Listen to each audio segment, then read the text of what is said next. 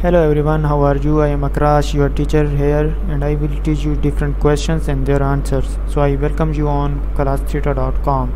So our today's question is, Dissaving means question 3 options: A. The same thing, and disinvesting. B. That households are spending more than their current incomes. C. That saving and investment are equal. D.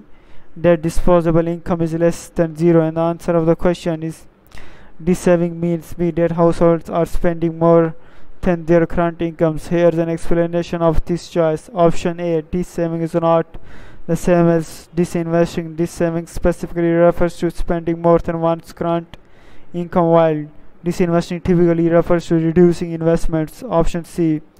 Dissaving does not mean that saving and investing are equal. Dissaving implies a negative savings rate where consumption exceeds income. Option D.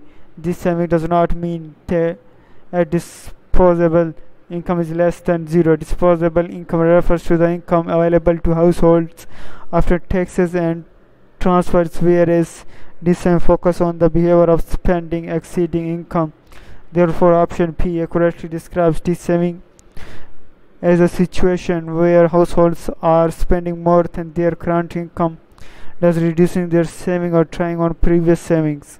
thank you for watching the video. If you have any question related to this video, please post a comment below. If you have any question in your mind, you can also post on the website and I will be answering you in the next video. Thank you for engaging with us. Until next video, bye bye.